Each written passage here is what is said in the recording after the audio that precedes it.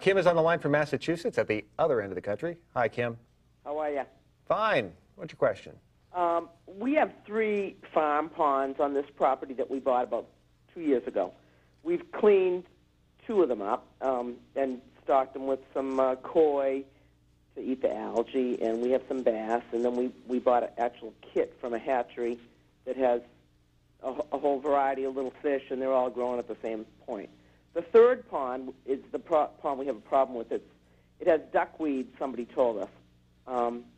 And we haven't really done anything as far as fish go, so we're not sure if there's any fish in it. But we do have a couple of belted galloways that kind of walk through it and, you know, maybe drink out of it, although they have a water source anyway. So we don't want to put something in it to kill the duckweed, but to affect our cattle either. I mean, cattle, we don't have a big ranch. We just have 2 cows. But we don't want it, you know what I mean? We don't want it to affect the animals that are drinking out of it. All right. Well, Mark? Duckweed is, if it truly is duckweed, it should be a small disc that's on the surface of the water. Is that what you've seen, Cam? And if you look at it, you should see... It almost looks like just like little tiny green spots. And if you would look at an individual one, you'd see roots usually hanging down below. Mm-hmm.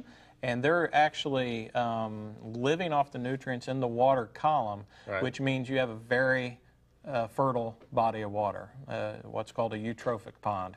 And really the cure, you know, if you don't want to, and I would not recommend you get into pest or herbicides or so forth, really the cure at that point becomes to clean the pond up, to make it less fertile, which typically would be draining the pond and probably digging out some of the sediment that's and so forth.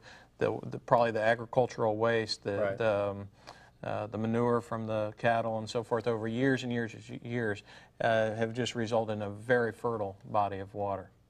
Eutrophic? That's it. That's the opposite of oligotrophic.